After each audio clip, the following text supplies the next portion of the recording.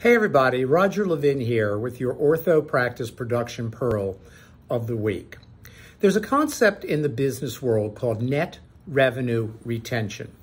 Now the concept is really related to customer behavior. How well do you keep your customers? And what is happening in the business world with net revenue retention is they're looking at how much revenue you retain from a customer in a 1-year period. And the hope is that it's over 100% because you will lose some customers in the business world. We'll get to ortho in a moment, but you will also gain new customers.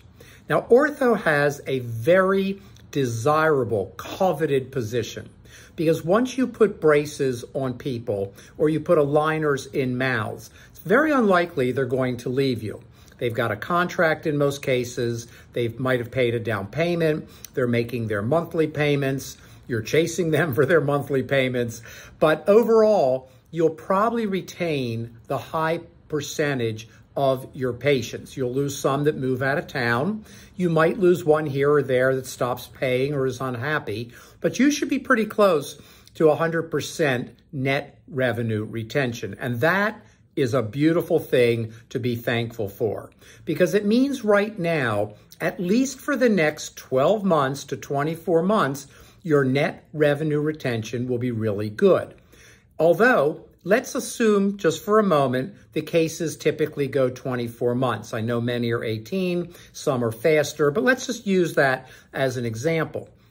Well, what it means is at the 1-year mark, at 12 months, if you don't have enough new patients coming in and the patients leaving you are greater than the patients coming in revenue, then your net revenue retention will decline.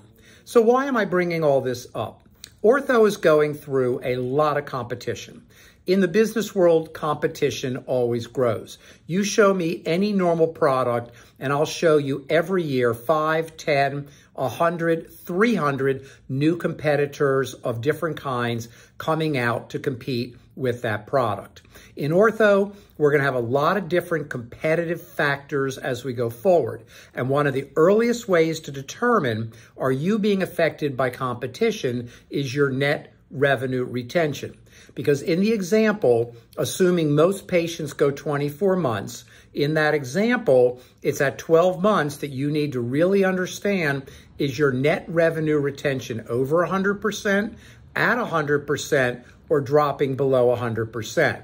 Which one do you think you don't want? Obviously, dropping below 100%.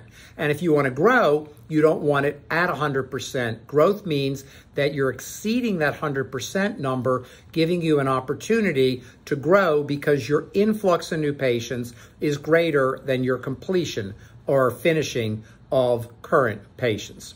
As always, I wish you increased practice production and referrals every year.